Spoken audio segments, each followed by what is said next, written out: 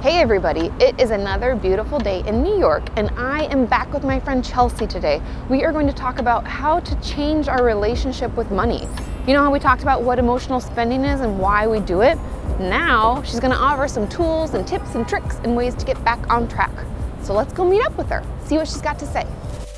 Thank you so much for making time again. Thank you for having me again. I love it. If you don't know who this is Chelsea Fagan from The Financial Diet. Tell them all the wonderful things you do. I'm Chelsea Fagan. She's very smart. Well, within reason. Yes. I fall on a bell curve. I am a writer. I'm the founder of a media company called The Financial Diet. We're actually in our offices here in Manhattan. It's very exciting. I'm very excited to have Katie here. We also make a YouTube channel as part of what we do called The Financial Diet. And I'm someone who loves talking about money because it used to be a very taboo subject for me and now it is not. Yeah, we were just joking before we started filming that we both live in like taboo, stigmatized areas and I love it because we have to talk about it, right? We do. So today we are here to talk about how to change our relationship with money. In our previous video, if you haven't watched it, I'll link it in the description, we talk about emotional spending. What is it? Why do we do it? But now I'd like to roll into, because you know I love to offer tips and tools, how do we change that relationship so that when we are making purchases, they're good purchases. And nothing's 100%. I know we're still gonna impulsively buy that one thing that we probably shouldn't have. But yeah, so first, like, what is emotional spending again, just in case people forgot? Emotional spending is going to be any kind of spending that is more tied to a heightened emotional state than to any real need in your life or any real value in your life. And if someone's worried that they are emotionally spending, what's the first thing they can do? Don't. No, I mean, so it's a couple things, right? You want to look back at the purchases you've made. Again, a tip I mentioned is going through your statements and highlighting every purchase you don't remember or that you feel bad about. And that was mind-boggling. Like, it's one of those like insert emoji of, because I guarantee there's a lot of them. Oh yeah, there are always a lot of them. I mean, we have to do QuickBooks for businesses if anybody's keeping track of their own expenses. And you have to look at it and be like, what was that? And put it in the right category. And sometimes I'm like, what was that? Exactly. I don't remember that. And that, I was like, wow, that's going to be like eye-opening. Totally. And you know, if you can't even remember them, that those purchases were not valuable to you. Another thing is to always have something at home, like a little, put it in your budget, like a little break glass in case of emergency kind of like feel better kit that has all your favorite things in it. So that if you have a particularly bad day, you know you have something to go home to and you don't have to rush out and make an even worse and not budgeted for purchases. Yeah, because it's like catching you when you're in that emotional state. Exactly. Which is honestly when we make, I'll be honest, that's when I make my worst decisions. When I've had like a really like shit day and everything's going wrong and then I'm like, I'm gonna do it, screw it. Totally. I'm gonna go buy the thing I want. Ugh. And lastly, especially for online shopping, give yourself total permission. You say, if after 24 hours I still want this thing, I will buy it. And give that permission and then wait 24 hours and 9 times out of 10 you'll be like, in the clear light of day, I do not need that thing. And I think there's something big about permissions because I don't know if you guys feel this way, but once I've given myself permission to purchase it, I like don't want it anymore. Oh, totally. Which is a very weird like thought process to be like, it's the child in me. Going back to the other video, I was talking about how childish I am about my spending sometimes. I'd be like, I want to do it and that's why I'm going to. You know, trust me, I might know better, I don't do better. But I think that I definitely, once I say like, yeah, if you want it, just do it, just buy it or whatever. Or I'll talk to Sean and he'll be like, yeah, if you want that jacket, just get it. And then I'll be like, I don't really want it anymore. Exactly. If it's really valuable to you, you should give yourself permission to buy it. But you need a clear mind to decide what is actually valuable to you. Yeah, so it's like take a beat, give yourself permission, think about it, and then go forth if you want. Go forth and prosper. Interesting. Okay, very cool. So this break in case of emergency, I love that idea. I kind of think of it as like a spending safety plan to kind of stop you from hurting your expenses and your budget. But I'm curious, so when I was thinking about this video, my first thought was like, we're gonna have to budget. And then I was like, I don't want to budget. How do you recommend people start that? Because I definitely have a roadblock where I'm like, that sounds scary and overwhelming, and where do I even start? First and foremost, remember that you have a budget, you're just not tracking it.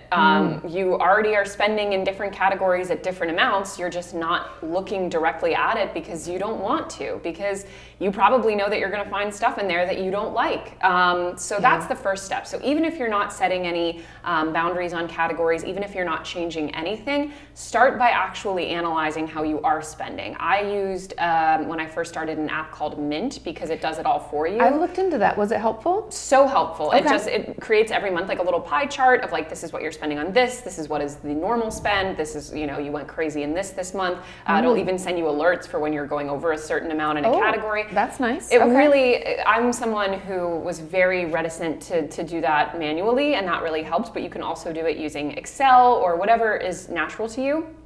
But don't, for the first month, even worry about changing your habits or setting limits. Just for the first month, commit to knowing what you are currently spending. Then, once you look at it, I find, I'm sure that there is psychological data to back this up, but I always find that the second you are actually looking at the numbers, you are going to be infinitely more motivated to have control over them, because it's so much easier to justify reckless spending when you're not keeping track of what that actually entails, and you're not keeping track of what that means in terms of your savings or what that means in terms of your goals. So as soon as you get track of those numbers, I find that you probably won't even need a nudge into the next step.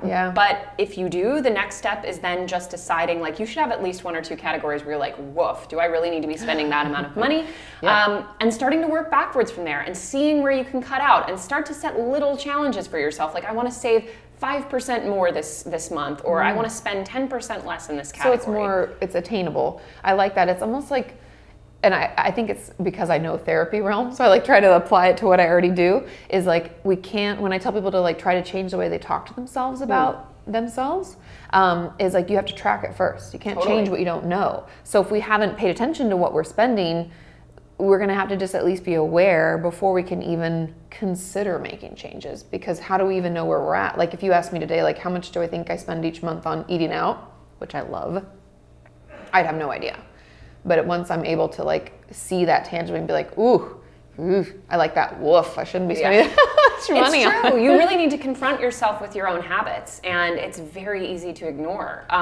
It's also very easy to ignore if you're doing just like, you know, profit and loss, essentially. If you're just like, I took in this much, I saved that much, you know, that's mixing everything into one bucket, and therefore less insightful to taking action in individual categories where you actually could make a huge difference. Another thing to remember, a lot of times people look at a budget as restriction. That's what it sounds like to me. It is important to remember that it is the opposite of restriction, in the sense that you are giving yourself permission to save more. You are giving yourself the tools needed to save more. That money is still yours. In fact, it's more yours than if you were giving it to a bunch of stores or whatever. True. So one of the things that I think helps people psychologically the most in making a budget is having at least one goal that feels really exciting to you. Your emergency fund, which is going to be about 3 months of total living expenses that you have in an easily accessible bank account for in case of emergency, get laid off, car breaks down, whatever it may be. That's the most important savings goal. It's the most fundamental to day-to-day adult life, but it's not the most fun one. So if you add on savings goals, at least one that is something exciting to you, like maybe a big trip in the future or a new big thing that you've been looking to add to your life, that is going to help really reframe in your mind what savings means and what it means to have $30 more in your account because you spent $30 less on takeout. It means I'm that much closer to this thing that is meaningful to me. If you don't have anything really meaningful that you're saving for, and like it or not, once you get really into savings, something like retirement can feel very exciting and very validating, but for most people it's not going to be the thing that really gets them to make good choices. So you want to make sure you have at least one savings goal that really feels exciting. Yeah, and that makes sense. It's like, what brings you joy? What's going to motivate you? Because there are going to be days when we have that emotional spend urge. And if we have another goal that we're like, you know what? I know this will pass. I really want to take that trip to Europe or whatever, or visit my mom. I haven't seen her. I don't know, whatever it could be, or buy that sweater I've been looking forward to. That'll keep you going in those moments. And I think that was one of the, like, when I was thinking about emotional spending in particular, the therapist to me was like, you're going to have some coping skills, so that when the urge to spend, maybe when we don't want to, or that like, I can do it, or whatever it is that triggers you, figuring out what triggers you and triggers that spending that you immediately wish you hadn't done, having some different ways to cope with how you feel instead of spending. Absolutely. Like something I think that also gives people a lot of energy towards spending better and being more conscientious with their money is tracking their net worth. A lot of people, this can be tough for a lot of people initially because a lot of people carry a lot of debt, which means that their net worth may be negative. Yeah, because my student loans could pull me right into the red. Many people, many millennials in particular, have more debt than assets. But the net worth number, which is basically just what you have minus what you owe, essentially, that number can be incredibly motivating because it's a tangible overall number that gives a very clear snapshot of your financial health and is something very, very tangible to build. Every time you save an extra $100, your net worth increases by $100. Yeah. When you start investing, when you start having a stronger portfolio, when you let that investment horizon take its course and you start to have that, that compound interest playing into it, you get to look at it as much as you want and say, look where I am versus where I was a year ago. And when you use programs, especially that will help chart it on an actual chart, like my husband and I, when we look at our net worth, it's like, ooh, we moved to America. Ooh, we got a new apartment. And then it's like, ooh, Chelsea's company started making money. And and you get to really track a very macro picture of the decisions and the life that you're building. But you also get to look at it in individual numbers, which is incredibly satisfying. Yeah, and I think also, I don't know if you think this weighs into it too, but and you guys can tell me if I'm wrong in those comments, but I think that sometimes we have this roadblock of success financially where, because I'll hear from a lot of my viewers that they self-sabotage. So they'll see it going well, ooh, things are increasing. Chelsea's company's finally making money and we're doing well. And you see it bump, bump, bump, bump, and then you're like, and I make a really bad choice because I feel like I'm not worth it. Is that common too, or am I just making things up? I would say that probably what is very common with people, and I'm susceptible to this as well, is that people get too comfortable. And they feel like either I can afford to be irresponsible for a while, or they feel like I've been so good I should really reward myself, and their definition of reward is crazy. Is spending too much money. Because I was I do the reward. I'll be I did really good today, and I'll go out to a nice meal or something, or buy something. I know it's more that can be manageable. That can be manageable, but for a lot of people, it might be something that really does derail their progress. You know, they might be like, oh, I've paid so much of my student loans, screw it, I'm going to take this, luxury trip to go visit a friend or whatever it might be. And if it's something that you've budgeted for and that you can afford, sure, why not? But it's kind of people often, we call it the financial diet in a large part because the only quote unquote diet that ever works is something that you can actually do every day and is part of your life. And people often have a similar relationship to food. You know? I see such a correlation with that, especially in eating disorders. I think I've talked about this before, but my patients who tend to be on the more restrictive side with food, restrict with money. My patients who tend to be on the more binge or purge, bulimia, binge eating disorder, they tend to binge with money as well. They'll overspend all of a sudden and blow their budget. And it's really difficult also if you have that tendency, which many people do with money, to feel like, okay, I've earned it, or I've been so good, I can afford to be bad for a while, quote unquote, hate that kind of phrasing, but I can afford to be bad. Then a lot of people get on that cycle, well, screw it. Yeah. I already, didn't save anything this month. I might as well just, in for a penny, in for a pound, as they say. And that is the kind of thing that can derail years of work. And again, huge correlation with food, huge correlation with anything that's how we reward ourselves, how we control ourselves. What is the level of value that we feel entitled to at any given time? The level of reward, the level of indulgence. It's really, really hard for people not to spiral with these things, even people who are conscientious. Yeah, and maybe that's why it's important to see a budget not as such a restriction, because those of us who have that binge urge will feel immediately in this binge restrict cycle where we restrict and then we do an overspend or some kind of sabotaging behavior. It's more how do we find ways that break in case of emergency? I love that, because then that's still a little bit of a reward, so we're not all or nothing. It's getting out of that black and white thinking. That's really what it is. It totally is. We have to be hey, okay, so I've been working really hard, and for me, I know that I need a reward to keep motivated, so I'm I'm saving money towards this bigger reward, but today, instead of I don't know, instead of eating out at this place that maybe is like only $15, I'll do the $20 place, and that will be a treat for me.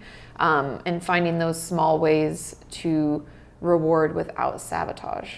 I am a child in that regard. Like, I need rewards constantly. I'm like a dog. I'm like a Pavlov dog, and I need my little piece of cheese in order to keep going. So one thing that I highly recommend for longer term goals, things like saving for retirement or building your net worth, is to, in your planning for these things, build in prizes, build in things to that budget that once you hit that, you can go. Let's say you pay off one of your student loans. You have already built into that I have budgeted $500 after that to take a trip to go visit my friend, or I've got my net worth up to $100,000. With that, I get to redecorate an entire room in my house that I've been meaning to redo, whatever it is. Of this. Yes. But make sure that it is something that you are planning for and is part of the deal, that it's not just about the saving, that it's also about how you celebrate that. Because one thing that I like to remind myself of is that you could get hit by a bus tomorrow. Like, you could, and a lot of people who get very into money and savings become they get kind of almost like a hoarder mentality about money. And they delay because they want to see that number go up. They want to retire at a certain age. When do you enjoy it? When do you enjoy it? I believe in distributing that joy and that value throughout your life, because again, you don't know how long you're going to be here. And you can't take it with you. My mom's dad, my grandpa on my mom's side was like that, where he just saved and saved and saved and saved for nothing. And then he died. He did. Oh God, that was bleak. I'm sorry. No, but he did. It was like when I was in college, he passed away, and he never treated himself. And it was just crazy to me, because I thought, what did you save all that for? Like, not that you should spend everything so you're left with nothing, but there's a nice way to have rewards built in. And I think that is something that is important for me too, because I'm like that. I need a little treat to keep me going. So yeah, okay, those are all helpful tips, and that's a lot of money. I don't know, food for thoughts. I've got to workshop that. I can't come up with a way to weave in money for food for thought, but it's a lot to digest. If you could go back in time and give 20-year-old you advice, or 18-year-old you, what would be that advice that you'd give to her then? Because I know we have a lot of people out there who maybe are in that stage where maybe they grew up with not enough or not as much, or are making bad choices. What would you tell you back then that you think would be the most helpful? Well, if it's any consolation to the viewers, wherever you are financially at 20, I guarantee you're better than I was at that age. I did every terrible thing you could possibly do with money, in terms of getting myself into debt, going to collections. I got arrested related to money issues, unpaid moving violations. They suspended my tags and my license, and then I was driving on it. I ruined my credit score. I got into consumer debt. Basically, every bad decision I made, and all of that was happening for what I consider to be the most petty reason, which was just wanting a better life, feeling entitled to a better life. And I defined that in really dumb teenage terms, which was having nice things, going out when I wanted to, all of that stuff. And I would tell that person, first of all, I would be like, you need to be locked in a basement and not allowed to access credit cards or anything. But functionally, what I would tell her is that what you define as a good life is completely ephemeral. It's completely based in temporary and fleeting joys that have no real value. What is a good life, what will feel, what you want to feel, what you mistake for being rich. You think being rich is just buying a bunch of shit. Being rich is not having to worry at night because you know that you will be okay, that you know you can afford mistakes. You know that if you get a ticket, you can pay it and it won't go to collections and spiral out of control. It means if someone in your family needs help, you can fly out to see them. Yeah. It means you could even loan money to someone if they needed it. It is a feeling of being, it's a feeling of security. That's really what you're after, and you'll never ever get it this way. Yeah, and I agree with you. I think that buying goods only, it's just a thing. It's like one of my one of my friends who has children, she says that she doesn't like to buy them things. She likes to buy them experiences. And it's more about like spending time together, doing something cool.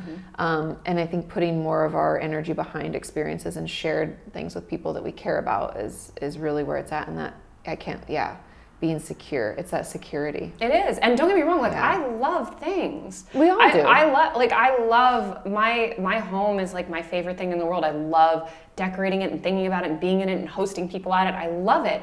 But if that love cost me the ability to be able to pay like a medical bill or, you know, be able to visit my family or whatever other things that basic security provides, it would ruin all of that pleasure because it's built on sand. Yeah, no, so true. Thank you for sharing all of your tips. And I hope that you for having me. I hope you found this like helpful and validating to know that you're not alone. Like we all make poor money decisions. I think the more that we talk about it, the more we understand it, the better we can all be. I agree. And it's great that channels like Chelsea's exist. And she offers all sorts of wonderful tips and tricks and just such useful information. So I will link her channel and everything down in the description. Like I said, we answered a lot of your questions over on her channel already. So you can go over there and see us, you know, doing our best to help you out too. Thank you so much. Thank you for having me. Love to be here. Yeah, and we will see you next time. Bye. Bye.